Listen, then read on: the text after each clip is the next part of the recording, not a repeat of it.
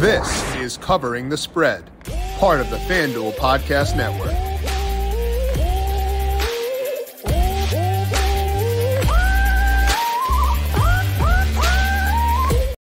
Just 6 games across Major League Baseball for tonight, and despite that, I do still feel like there are some pretty fun options for betting. 2 money lines I like, and 2 strikeout props as well. Both are unders, which is not as fun, but I still think good edges to be had across the board here. What we'll do for today is break down those bets, outline where I'm seeing value based on the odds over at FanDuel Sportsbook to get you ready to win some money for Monday night. Hopefully, we'll see, over at FanDuel Sportsbook.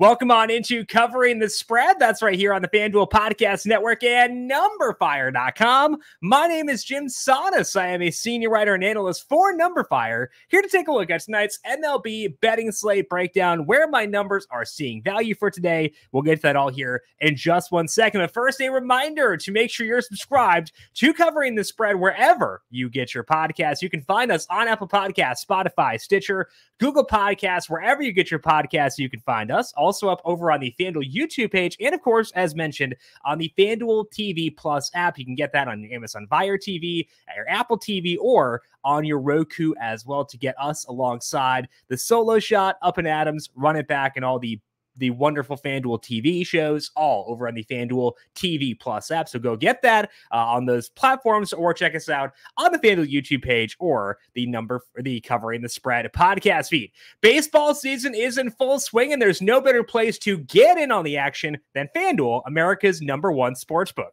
Because right now, new customers get a no-sweat first bet up to $1,000. That's up to $1,000 back in bonus bets if your first bet doesn't win. So don't miss your chance to snag a no-sweat first bet up to $1,000 when you join FanDuel today. FanDuel, official partner of Major League Baseball. Major League Baseball trademarks used with permission must be 21 plus and present in select states. First online real money wager only. $10 deposit required. Refund issued as non-withdrawable bonus bets that expire 7 days after receipt. Restrictions apply. See full terms at FanDuel.com/sportsbook. FanDuel is offering online sports wagering in Kansas under an agreement with Kansas Star Casino LLC. Gambling problem? Call 1-800-GAMBLER or visit FanDuel.com/RG in Arizona. 1-800-NEXT-STEP or text NEXT STEP to 53342. In Connecticut, 1-888-789-7777 or visit ccpg.org/chat. In Indiana, 1-800-9-WITH-IT. In Wyoming and Kansas, 1-800-522-4700, or in Kansas, ksgamblinghelp.com. Louisiana is 1-877-770-STOP. In Massachusetts, gamblinghelplinema.org, or call 800-327-5050 for 24/7 support. In Maryland, mdgamblinghelp.org. And in New York, 1-877-HOPE-NY or text HOPE-NY. And in West Virginia, go to 1-800-GAMBLER.net. Now, as mentioned for today, we do have 2 money lines and 2 strikeout props I am eyeing over at FanDuel Sportsbook. So let's dive into those now, starting off with the money lines. The first one is in a game that is questionable if it'll play. Actually, both the money lines are in games questionable to play for tonight. But I do like the Baltimore Orioles -136 taking on the Cincinnati Reds. And this one breaks my heart because I have been on the Reds a lot recently. They have been the best team to me in terms of betting recently. So it is tough to bet against my darlings here for tonight. But I think the market is finally catching up to them and potentially still a bit too low on the Baltimore Orioles, a team that has also been very good to me so far this year. The big reason why I show value in the Orioles here is I'm skeptical of the Reds starter, Brandon Williamson.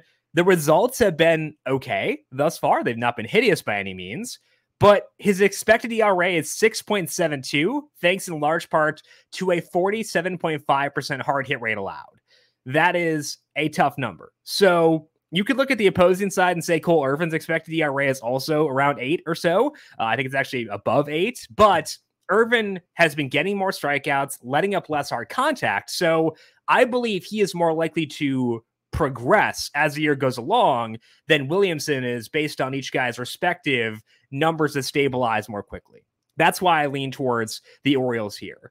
Looking at this one, the Orioles are a team that hit lefties really well, and they're adding up prospect Jordan Westburg today. Westburg is a guy who had 16 home runs in AAA, was willing to steal bases, not a super low strikeout guy, which means he could struggle for some contact in the majors, but he's been really good. Now you're adding him to a team that does have some key lefties. So I think even though they've been good against lefties so far this year, adding another right-handed bat to this lineup is probably going to be a net positive for them in the long run. So to me, that actually does help a decent amount. Irvin, again, better strikeout rate, better hard hit rate, makes me feel better about his improvement as the year goes along. So my model puts the Orioles win odds above 60%. The implied odds here are 57.6%. So a good little cushion there. The one thing I would say as far as this bet goes is there is a chance the market continues to move towards Cincinnati. If you're watching here on YouTube or FanDuel TV Plus, you can see that a lot of the bets on this game have come on the red side of things. We saw the Orioles, I think they were minus 140 last night, now down to minus 136. And I think they were minus 142 at FanDuel this morning as well. So there has been some movement towards the Reds, again, because they've earned that by how well they played here recently. But I do think the Orioles are the right side of this game right now.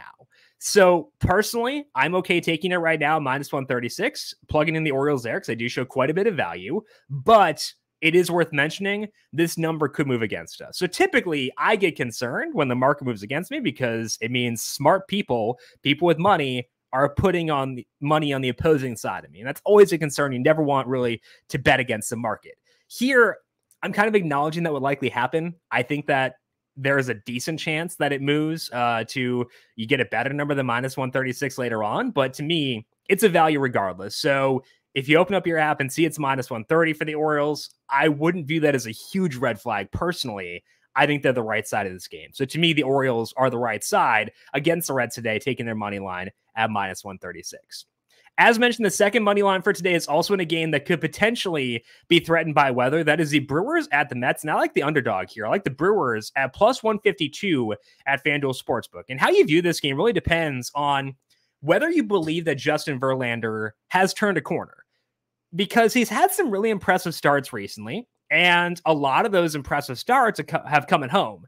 He's at home for today and facing a Brewers offense that is struggling still. I just don't think Verlander is quite as good as the results would say in those home games specifically. Verlander's hard hit rate is 44.3% this year. And that's a concerning number, even when you're facing a team like the Brewers that is not the world's most powerful team. Even if we zero in on just the home games, so the games where Verlander's looked really good overall this year, his strikeout rate, 22.7%. It is 20.5% overall. So what that tells you is even if we expect a spike in strikeouts at home, he's still going to let up a lot of balls in play. And when your hard hit rate is 44%, that can be a pretty big issue. So Verlander has a 4.50 ERA. I think that is pretty accurate based on the way he's pitched so far this year. His skill interactive ERA is 4.32. His expected ERA is a bit better. But to me, I feel like the hard hit rate concerns are pretty realistic. So even though the Mets they have the better starting pitching here with Verlander facing Colin Ray, they've got the better offense as well. My model does still put the Brewers win odds at 43.7% versus their implied odds at 39.7%. So the Mets are the better team, even on neutral field, but I don't think the gap is as big as the market implies here. The Brewers defense has been fantastic. That can help make up for some of the issues with the starting pitching. Their bullpen has been just fine this year, whereas in past years it's been elite. So to me, I think the market is a bit overvaluing the Mets here. So to me, I do like the Brewers plus 152. I think that money line is a good value for today, so I will take that. The two money lines for today at FanDuel Sportsbook that I do like are going to be the Orioles money line minus 136 and the Mets money line, or the Brewers money line at plus 152. As far as strikeout props go, I like a couple, and both of them happen to be in the same game. Now, we talk about this a lot, where I'm not huge into my criteria for betting a same game parlay is I need each leg individually to be profitable, and I want there to be some sort of tie-in where they're at least not working against each other. And taking two strikeout unders, there's really no tie there unless I expect it to be like a super high scoring game. Maybe that's the case in Texas for the Rangers and Tigers, but to me, that's not really why I'm here. So I want to take both these bets individually and take Matt Boyd under 5.5 strikeouts minus 128 and Andrew Heaney under 6.5 strikeouts at minus 112. let's talk about the Boyd half here first. Boyd has gone over this number in 3 of his past 4 starts and 4 of his past 6 starts. So that may make you unwilling to lay minus 128 on an under going against what he's done here recently. But this matchup stinks against the Rangers. The Rangers have a 136 WRC plus against lefties. They strike out just 20% of the time, so they're a low strikeout offense that punishes lefties. When they faced Boyd in Detroit back on May 29th, they drew 4 walks in that game. They scored 5 runs in 6 innings, and Boyd went under by a half strikeout. So in that game, they did very well against him. That was in Detroit. Now they get to see him again, this time in Arlington. Those factors all do lead me to think they could potentially have success here once again. Boyd, pitch count also has not been super big. He's failed to hit 90 pitches in all but 1 of his past 9 starts. So to me, that means Boyd has 2 paths under. The first one is pitch count, where he doesn't get a huge leash again and doesn't go super deep in the game. Second one is the Rangers knock him around and chase him early. Both those, I think, are advantageous for us. So to me, 2 paths to an under, I think that's enough where I can lay minus 128, despite the fact Boyd has been going over this number pretty regularly here recently. So Matt Boyd, under 5.5 strikeouts, minus 128, the first one over at FanDuel Sportsbook. Again, on the opposing side, Andrew Heaney's strikeout prop is 6.5, minus 112 on the under, and I want that one as well. And Heaney, I think in the past, we'd be looking at 6.5 and being like, we'd be drooling, because he's always been a high strikeout guy. It seems like Heaney's changed his approach this year, potentially because he realized that the high strikeout approach was not working, letting up way too much hard contact, way too many home runs, and it made it where it wasn't really a tenable approach anymore. So he's made some shifts and been more of a low strikeout guy this year. We have seen Heaney go back more towards his slider recently across his past 7 starts, but even in the 7 starts specifically, Heaney's strikeout rate is 24.5%. That is an okay number, definitely, but it's not going to get you to over 6.5 strikeouts super often. The Tigers are not a good offense against lefties by any means, but they're also much better against lefties than they are against righties, and they're also a low strikeout team. They've got a 21% strikeout rate against lefties on the current active roster. Heaney has failed to hit the over here in 6 consecutive games. He's gone over 6.5 strikeouts in just 3 out of 14 overall this year. So to me, this says this number is based on historic Heaney versus current day Heaney, who is tailoring his approach to be a bit less chaotic, which has been beneficial for the most part. So I'd expect that approach to continue. So to me, taking the under on 6.5 strikeouts, I think is the right way to play this one. So I'm going to take both unders here. Again, going with them individually versus tying them together, because there's no real tie between the two of them, especially with the roof closed in Arlington for tonight, given there's rain in the area. So I think to me, you place them individually, hope both of them wind up hitting, but I think it's definitely a night where I want to place those individually as opposed to tying them together. So strikeout props, Matt Boyd under 5.5 minus 128, Andrew Heaney under 6.5 minus 112 to go with the money lines with the Brewers plus 152 and the Orioles at minus 136. That's all that we have here as far as the actual recommended bets for today. But we do got to go back through last week and recap the recommendations here from last week on the show. Starting things off with some golf. Brandon Gadulo is on to talk the Travelers Championship, and Brandon had a good week once again. Keegan Bradley was the winner in pretty dominant fashion, and Bradley was not one of Brandon's outrights. He had Colin Morikawa 25-1, Tony Finau 35-1, and Sung J M 50-1. But Brandon did have Keegan in a group bet. Keegan Bradley was 200 or plus 200 against Gary Woodland, Austin Eckroat, and Ludwig Aberg. And Eckroat played pretty well at times, but Keegan was on, and he won this event. 200, not as going to be as good as an outright, obviously, but still a good payout for a group bet. So good call by Brandon there. Also won another group bet. That was Ricky Fowler at plus 240 over Matt Fitzpatrick, Wyndham Clark, and Siwoo Kim. Fowler finished 13th in this one. Other group bet was Tom Kim plus 220. That would not hit, but hitting Fowler plus 240, Bradley at plus 200, both those pretty good. And Brandon was also on Brian Harman, top 20 at plus 320. And Harman actually finished tied for second. So comfortable, easy win there, and another great week overall by Brandon. I think that it's not just the fact that the bets won, but also he was on the right guys. Guys have showed a lot of upside for this week. So You know, it wasn't a Harmon top 5. It was not a Bradley outright. It was not the highest upside markets we could have gotten, but he was on those guys. They flashed that upside. I think that means the process was correct. So good calls by Brandon on all those. Hopefully you're able to follow along with him there and get in those on yourself as well. As far as NASCAR goes, I had like a close week in a lot of regards, but a frustrating week where we were just away from having a really nice week. The one bet for Cup was not close. That was Ryan Blaney 10-1 to win. Blaney was fine during the race. I think that he had like an 8th place car, so which is okay. You know, maybe if there were a lot of chaos, he could have benefited, but that was not the kind of race we had.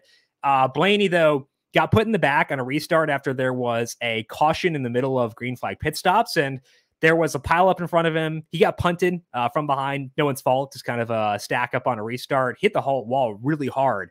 I was kind of worried he might be banged up, but he talked to the reporters after the race, so looks like he's okay, but obviously no win there at Blaney, 10-1.